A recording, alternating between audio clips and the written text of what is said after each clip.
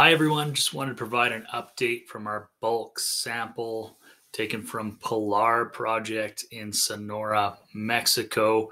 So far, we're seeing extremely encouraging results with our average grade going on the heap leach pile at 1.9 grams per ton gold and 13 grams per ton silver.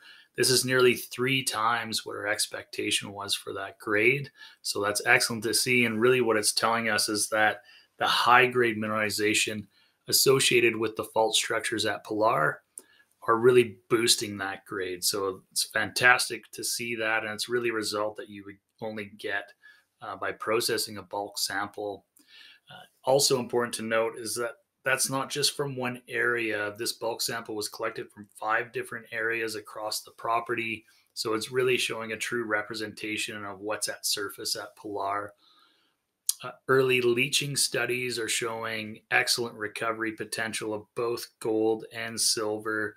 And that's because both those metals are free. That means they're not tied to any other minerals that makes that metallurgy, that recovery process difficult.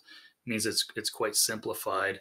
It also means that we can use other methods to recover those metals like gravity, which we'll be testing and evaluating as well. We have 800 tons of material for the bulk sample, the heap leach process that's being leached right now. We expect to have more results about that process in the near term.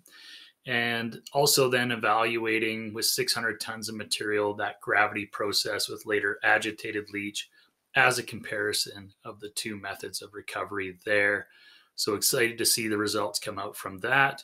And it's really important to note that there's an independent, certified, qualified group of professionals that are overlooking every step of the way, taking that data, validating it, using other labs as checks to make sure that that data is as accurate as possible.